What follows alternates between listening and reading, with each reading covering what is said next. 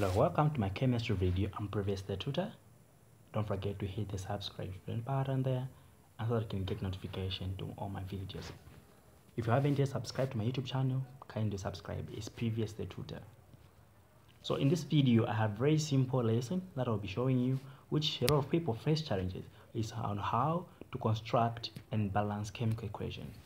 First, how to construct a chemical equation. Let's say you've been given sodium reacting with chlorine. How can you construct a chemical equation and be able to know the product that are going to form? So you need to know the symbol for sodium is this. You need to know the symbol for chlorine is this. Now, before I go into that, there are what we call state symbols.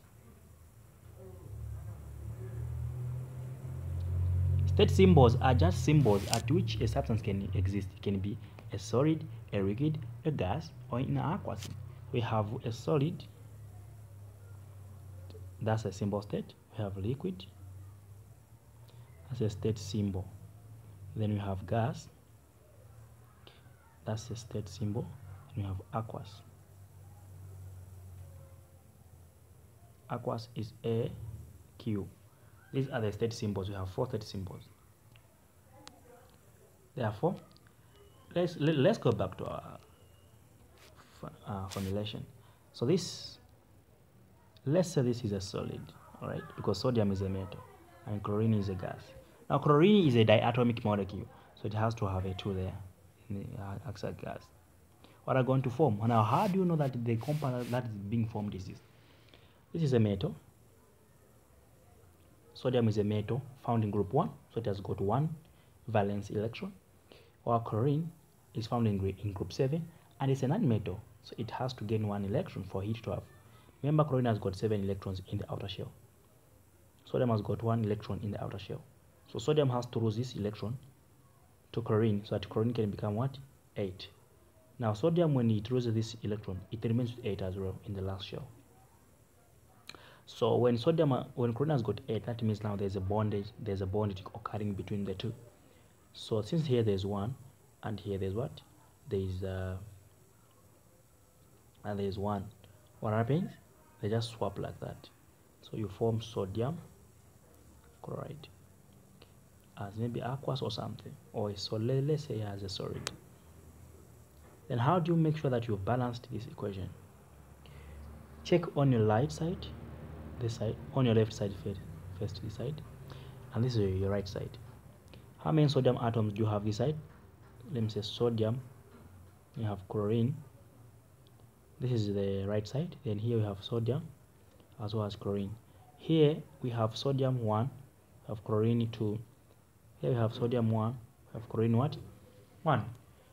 How do we make sure that we have 2 chlorine atoms as well this side? That means there must be a 2 in front of chlorine, so that it becomes 2 times 1, so that we have 2 atoms there. Now once you put a 2 in front, remember this is the whole compound, so that 2 will be here, so that you have 2 chlorine atoms as the same as this side, as the same as here. Now once you put 2 in front of sodium chloride, sodium has also become 2. That means even here you should put what? A 2, so that when you say 2 times 1 you have 2. So here there should also be what? A 2. And try to compare, is it balanced? 2 sodium, 2 sodium, 2 chlorine, also 2 chlorine, and it's balanced. Let's look at another example. Calcium.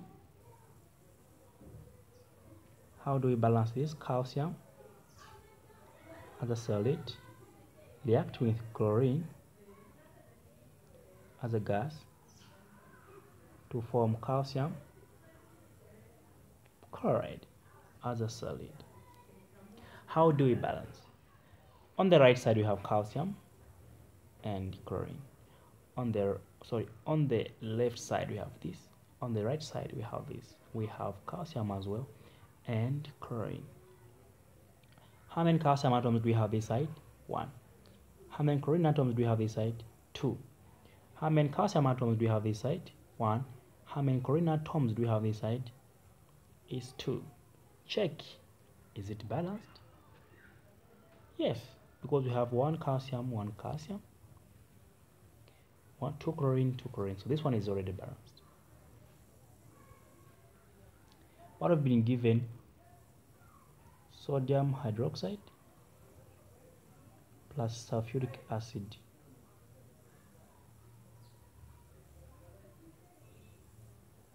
Forming sodium sulfate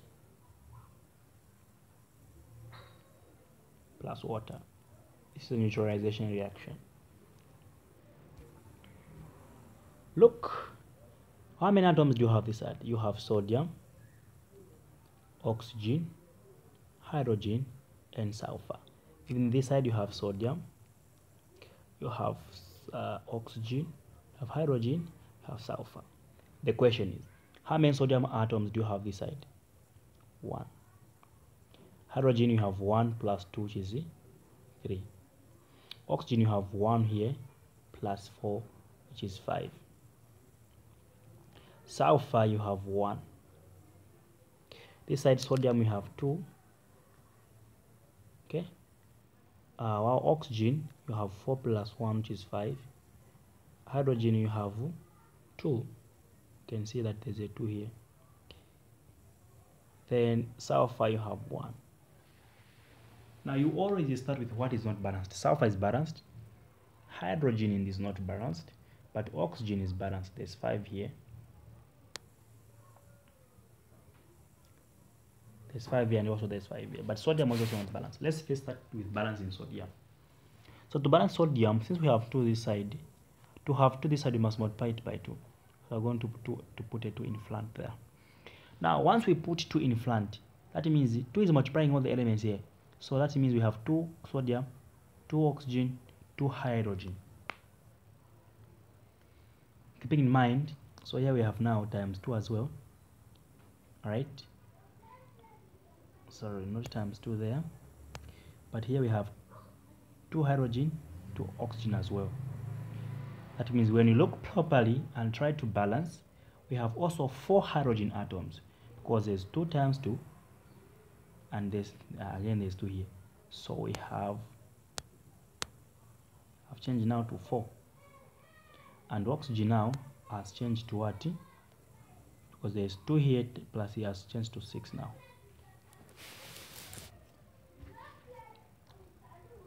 Now have we balanced with this side? Oxygen this side is 5.